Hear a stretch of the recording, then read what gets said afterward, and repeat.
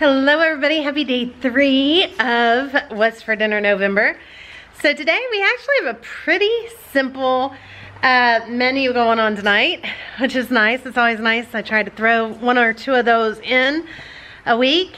I was able today to make out all of my menu then for next week and make out the grocery list and all of that so that I could get that going. So I will be sharing that with you, of course, over the weekend.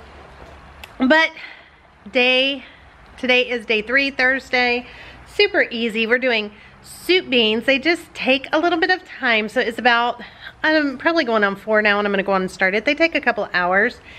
And then some cornbread.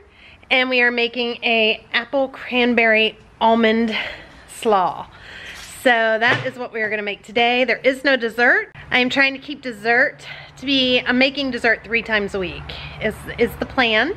And then we have leftover dessert, like there's still a little bit of pie, not much, sorry, roosters are running about out here. A little bit of pie left, but not too much. But that's okay, because tomorrow I'm going to make a carrot cake. So, you know, that's how it goes. So let's go on and start this. This is something that I definitely grew up on.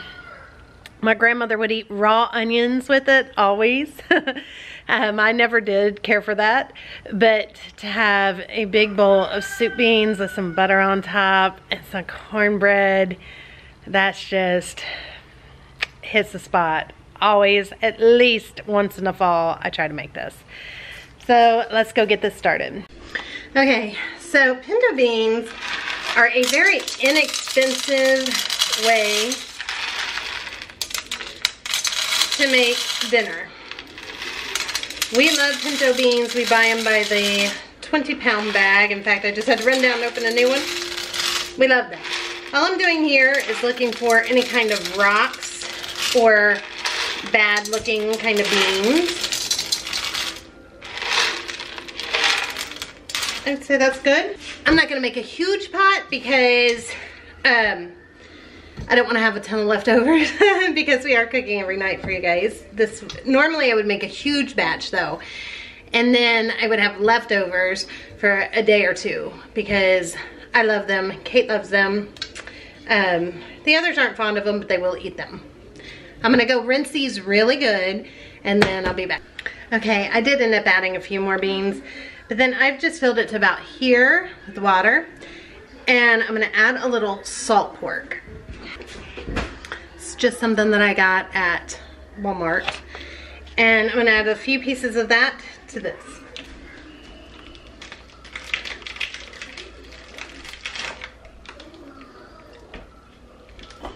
Next, I'm gonna add some salt.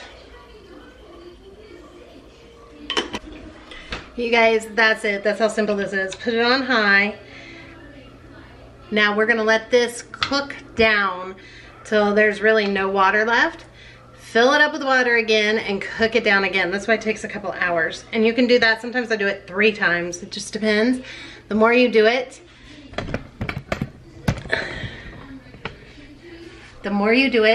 the richer the beans are gonna be. And then at the very end, you add some butter, and they're so good. This is, like I said, how I grew up, how my grandma made it. Just super simple soup beans. So we'll let this cook and we'll check on this here in just a little bit. And ignore the laundry, but here is the 20-pound bag I was telling you about. I just get it from Walmart.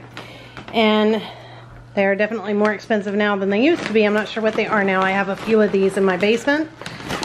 But we go through a lot of pinto beans. We love to make our own refried beans and a lot of just bean soups and things like that. Okay, while that is getting ready to start boiling, we're gonna go on and make the slaw, because that way it's got time to sit in the fridge. Coleslaw of any kind is always better after the dressing has sat on it for a while, a few hours. So let's just go on and get that made real quick. Okay, so I kind of got everything ready for you guys. We're gonna start with some cabbage. Then we're gonna do apple and carrot. That's your main things in this kind of slaw going on. Then we're gonna add some almonds and some craisins as well. Oh, and green onion. And then we will make up the dressing to go on top. I've got that all just kind of measured out for you guys. So let's start with just cutting up the veggies.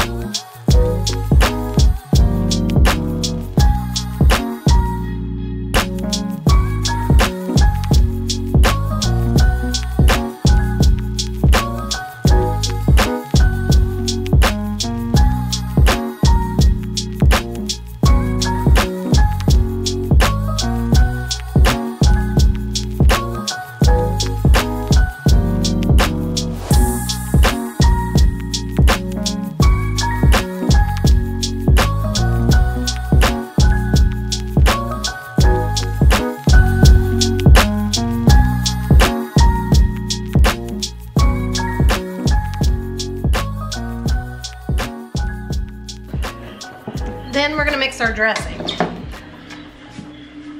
For the dressing I have almost a cup of mayonnaise, about a fourth a cup of, or I'm sorry, 2 tablespoons of apple cider vinegar, and about a fourth a cup of sugar. I'm just gonna mix this together.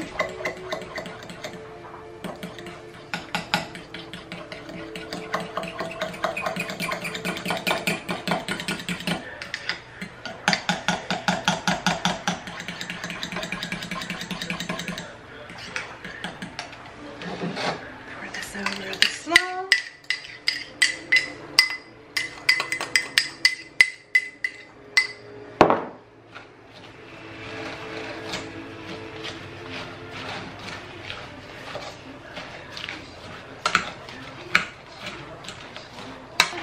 Then I almost forgot a handful of slivered almonds or sliced almonds.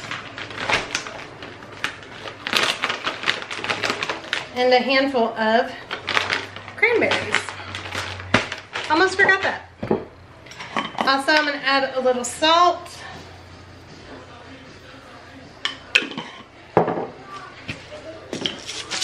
And pepper.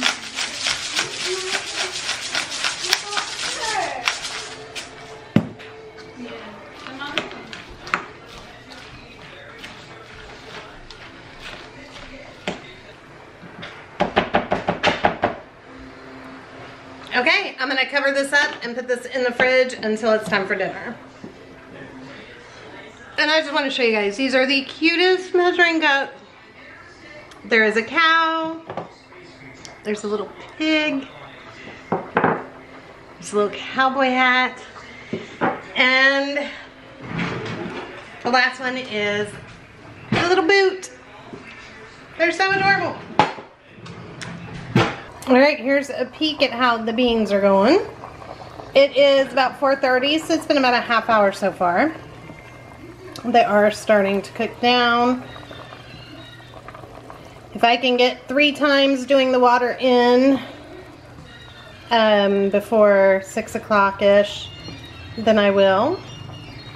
We'll see what happens. All right, so it is going on 5 o'clock. It's 4:57. And this is definitely cooked down. It's time to add water for the second cooking of it. It's getting nice and dark. All I'm doing is just filling it back up. All right, now that's going to cook down again for the second time. Growing up, my grandmother would say, she'd call everybody, "I'm putting on a pot of beans today. Everybody come over."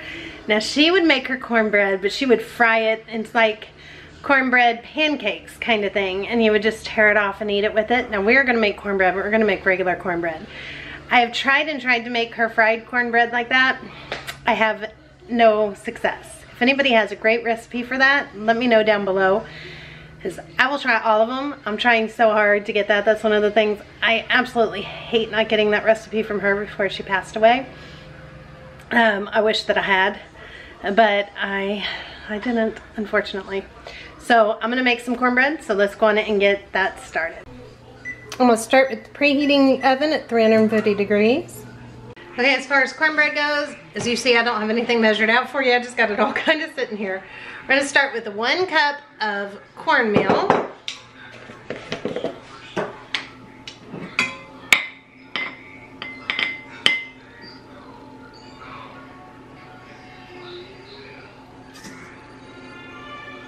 Then we're gonna do 1 cup of flour.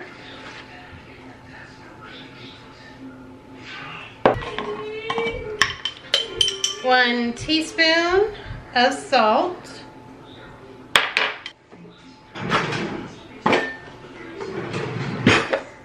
3 tablespoons of baking powder, not soda, but powder.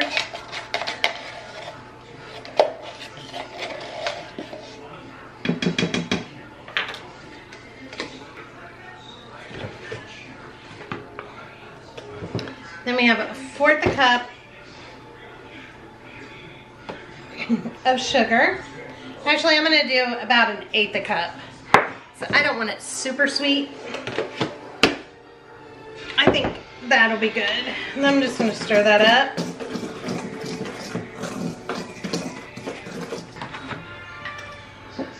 To that, I'm gonna add 1 cup of milk.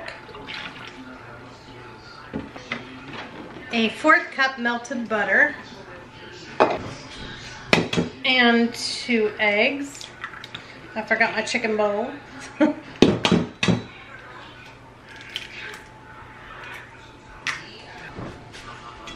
we're just gonna mix all that together.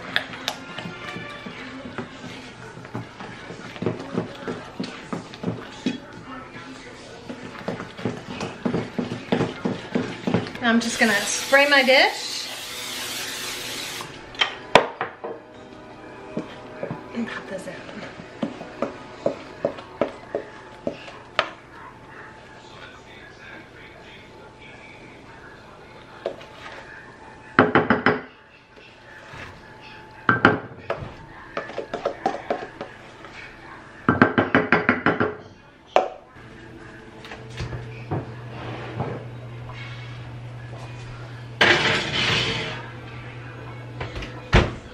All right, and then we will just check that here. You see my lights are everywhere. We'll just check that here in a few minutes and see when it's done. And soup beans are still just a-boiling. Very easy dinner tonight. All right, it is 5:30 and it's cooked down quite a bit again. So I'm gonna go on and just do more water now. And I'll cook it, fill it probably about to here. Oh, you got all fogged up, and let that cook down again. All right, the cornbread is done. Smells so good. Now we're just waiting on the beans. All All right, this is looking pretty close to done. It is 6:30. It's not too bad. I am going to add just a little more salt.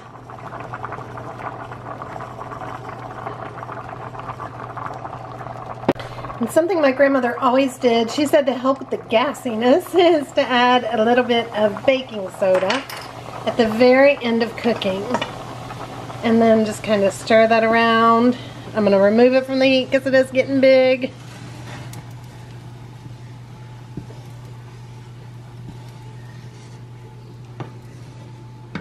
I'm going to turn this heat off.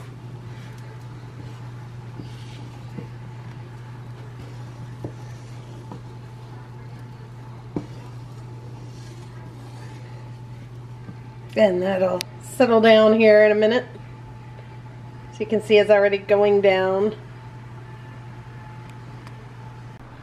Alright, so here is dinner. And then, as my grandmother always did, can't have it without a little butter on top. And that's it, you guys. This is one of my absolute favorite dinners. Soup beans, coleslaw tastes so amazing. And the cornbread turned out perfect, not too sweet, just perfect.